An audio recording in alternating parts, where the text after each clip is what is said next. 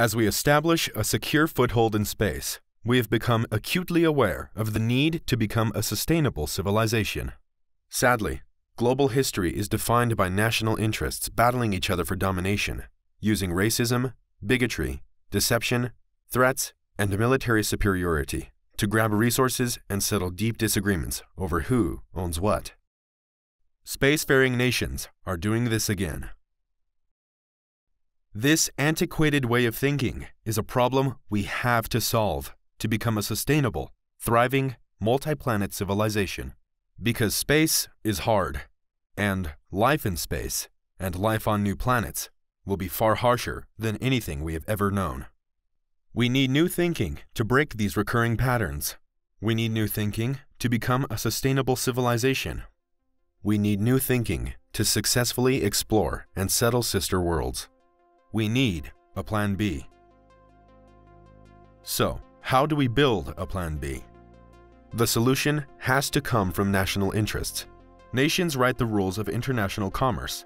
Nations negotiate confidence-building measures to minimize false starts and misunderstandings. The problem exists because property responsibilities and rights come from national parliaments, and these have not been negotiated in outer space law. And this blocks our ability to say who owns what, now that we can get there. The proposition here is that we investors, entrepreneurs, and ordinary citizens need greater certainty to invest our faith, time, and money. We need confidence-building measures to manage the risk of misunderstandings in the dangerousness of space. And our nations need to work together for the common good. So, how can we foster pragmatic all of humanity wins? How can we create legal reliability to cut investment risk? How can we do this with the limited knowledge we have today? Here's a liftoff point to start the discussion. Knowing we also need to define roles, responsibilities, and accountabilities, we could organize trading alliances, organize trading standards, and organize trading territories. First, we can organize trading alliances in a treaty called SOLCO, the Sol System Colonization Treaty. The largest, most ambitious investment ever undertaken is the International Space Station, and it only happened when nations decided to collaborate. The idea is to use this lesson to organize nations into collaborative trading alliances. To organize territories before we go, where nations must join an alliance to participate, and each alliance organizes the common laws of its off-Earth territories. SOLCO could have three purposes: collaboratively protect Earth and its off-Earth colonies from space threats, manage off-Earth international territories, trading rules, and international scientific research, and it could arbitrate international law, contracts, and extradition. Second, we can organize trading standards. With commercial trade treaties in place, we put the foundations in place to spark incentives to fund newly thriving schools, to create millions of new jobs and settlement opportunities, to train teams to live and work in space, so we can send them forward to build and inhabit larger space stations, moon factories, science stations, and colonies. De-risking investor uncertainty is at the heart of this, because settlers, entrepreneurs, and investors need incentives to invest our sweat, time, and money, and our lives. The way is through property compensation. Every alliance citizen could have right of title that flows from being in an alliance territory. The individual right to freely own, buy, and sell off-Earth real estate, resources, and intellectual property. Some alliances may not allow personal ownership, and that's fine. Some will. Healthy competition helps us succeed faster. The third thing we can do is organize territories before we go.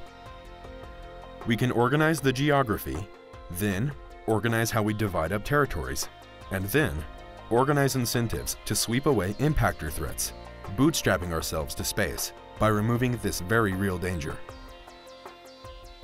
To organize solar system geography, we propose sorting celestial bodies into 5 types.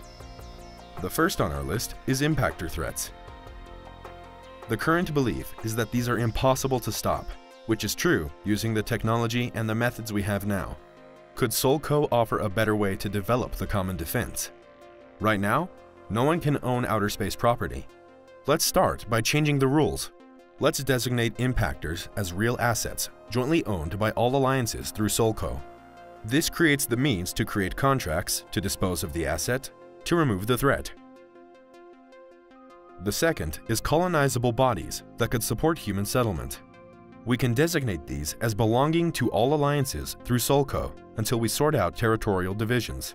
Alliances can negotiate divisions long before we get there. There are also special cases to consider. The Moon is a special case. It will always belong to all of us. We can think of it as a slightly bigger international space station.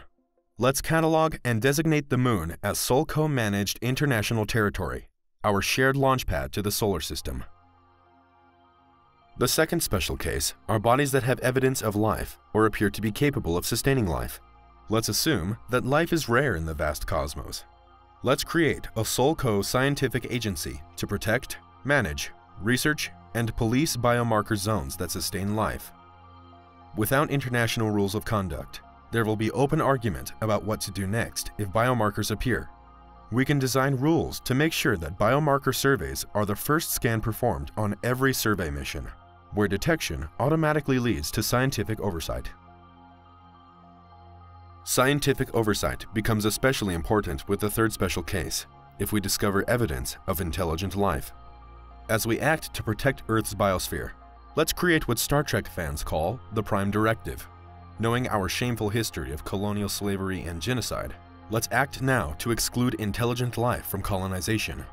Let's act as we hope aliens will act with us if we are the less advanced species. Turning next to the third major type, gas bodies, such as the gas giants Jupiter and Saturn. It may be unimaginable to think that these will ever be explored, but the future is not known. Let's designate gas bodies as SolCo objects to manage these assets in law for future negotiation. The fourth major type is tumbling bodies, asteroids and comets. With certain exceptions, let's designate them as free for the taking, first come, first harvested, first settled. The first exception: if surveyors detect biomarkers, SolCo automatically takes control and compensates the discoverer. The second exception: if surveyors determine the object is on a near-Earth or near-colony trajectory, SolCo takes ownership and pays bounties to successfully remove the threat. The fifth major type is space junk. Currently, nations are responsible for their own garbage, but there has been little incentive to sweep it up. Let's make space junk a salvageable asset, where any company can harvest and dispose of the junk, and cost is profitably reclaimed through SolCo arbitration, where SolCo earns operating revenue by collecting a percentage of arbitration awards. Now, on to the second geographic step. The second organizing step is to organize territories for settler certainty.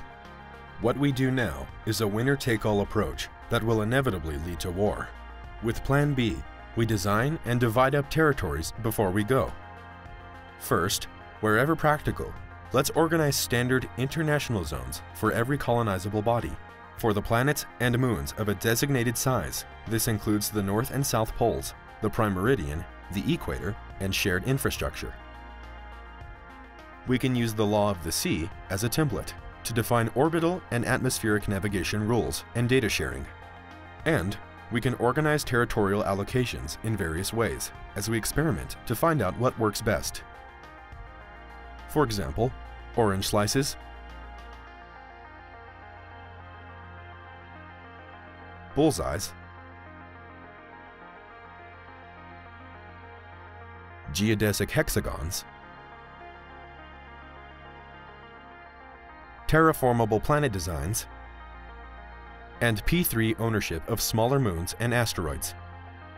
We can also negotiate how to manage shared underground structures such as sinkholes, lava tubes, and hidden caves. We will need to negotiate access because natural caves offer immediate shelter, aid, and comfort, but might be a refuge for ancient life.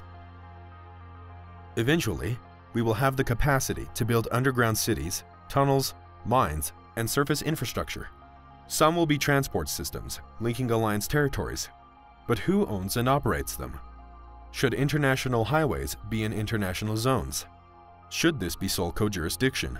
Much like today's International Space Station, this requires broad expertise, sovereign financing, and capitalization bonds. What organizing rules can we put in place before we go?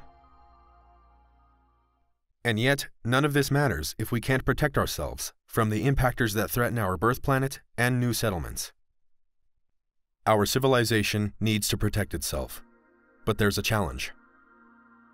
The view of the space agencies is that we can only respond to a threat when it comes near Earth orbit. They say we cannot get there early enough to act. And so, missiles and lasers are being developed in the hope that we can divert or destroy impactors right before they hit. But waiting until the last minute means we only get one shot to get it right. This is highly risky, considering what we face. This includes large threats, medium threats, dangerously small threats, and our own space junk, billions of bits of engineering garbage, with more soon to be orbiting other planets if we continue the current practice of dumping garbage in space just like we dump garbage in the oceans. The challenge we all face is that the current approach, a business-as-usual response, is not a sustainable, forward-thinking, entrepreneurial response. The idea here is that it is time for change, because we are stuck on a rock. The space science agencies have done amazing work.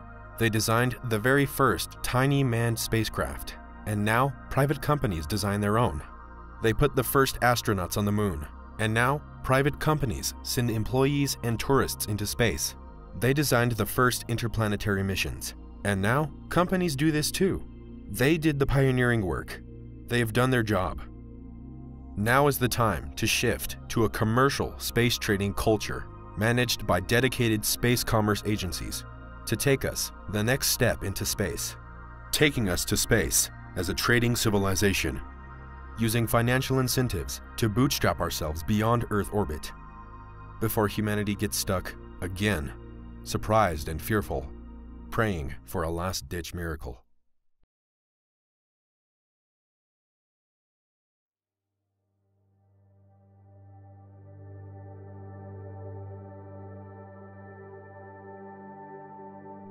It is a fact that getting ahead of the risk is the far better way. We can use commercial profitability, productivity, and speed to rapidly scale our civilization beyond our precious tiny planet.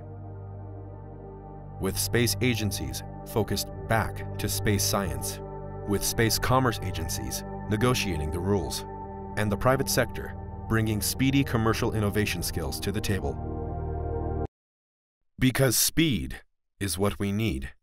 SpaceX's success is proof of the superior speed of private, entrepreneurial, out-of-the-box innovation. If compensation and profitability is there, private innovators will create ways to get us ahead, in years and decades, not centuries, when there are incentives to rapidly scale and legal and commercial frameworks to progressively grow market incentives, to create the trading webs we need to bootstrap ourselves to sister planets. It is true that we will build a solar trading civilization, but humans need greater certainty to flourish. We need pragmatic incentives to bootstrap the next steps. We need profitable opportunities to make space work better. The idea here is to define territories, roles, responsibilities, and accountabilities to sustain our advance to sister worlds. These are ideas to start creating Plan B. We can organize trading groups, organize trading standards, and organize trading territories. Because we need an investable future for all of us.